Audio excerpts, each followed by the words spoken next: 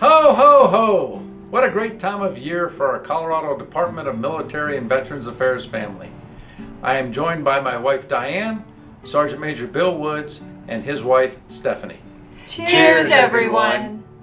The holidays are upon us. It's a great time of great celebration. We want to celebrate you, our National Guard family, and thank you for your commitment to service.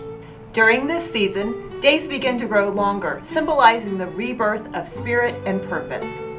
You have served our communities and nation since 9/11 and before. You are engaged in the warfight, whether having deployed, training to deploy, or supporting those deployed. You've supported operations throughout our country and around the globe. Your hard work and dedication have taken the fight to the enemy. Your sacrifices have made a historic difference, and many of you will carry the torch through the deployments in 2019. You should be proud of what you have accomplished this year and celebrate those accomplishments. You supported over 20 search and rescue missions in the most rugged terrain. You supported wildfire operations, including our state's third largest wildfire.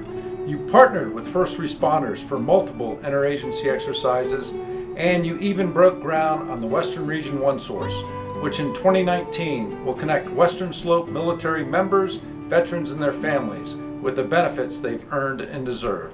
This year, our Division of Veterans Affairs helped tens of thousands of Colorado veterans and their families. This was while undergoing a significant transition to East and West divisions.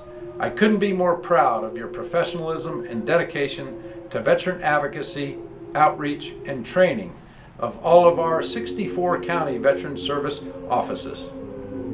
Adding to your life-saving search and rescue missions, our Colorado wing of the Civil Air Patrol performed fire watch overflights of our communities and provided lessons in discipline and leadership to Colorado youth, inspiring many to pursue careers in aerospace, cybersecurity, and the military.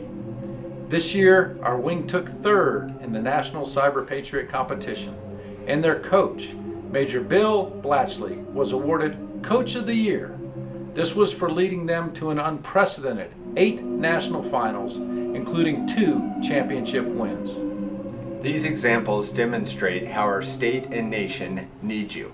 But beyond our homeland, our global partners need and want you as well. On the international stage, you supported our partner nations of Jordan, Slovenia, and Israel.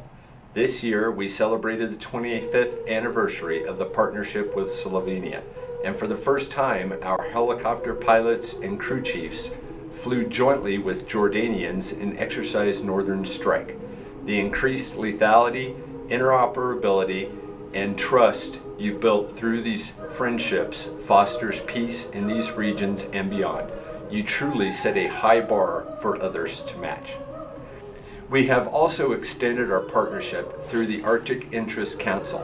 This strategic initiative safeguards the United States' interests in the polar north. Many of you contributed to this effort through exercises in Alaska and Canada. And I have it on good authority that Santa appreciates your efforts there. As we look to the future, Colorado is poised to lead the nation in aerospace and cyberspace industries. Having these strengths in our department, I look to you to take a leading role in this growth. This bright future makes support from families, friends, and employers even more critical. A strong support network sets the stage for our National Guard members to succeed. Family members, you know how hard your service members work, and we know how much you sacrifice for their service. Thank you so much for all that you do. Setting aside our busy workload, that holidays are a time to relax. The quiet of winter gives us pause to find comfort in family and reflect on that which we value most. Whether you're preparing for Christmas, Hanukkah, Kwanzaa, the solstice, or Festivus, we hope you have Happy Holidays!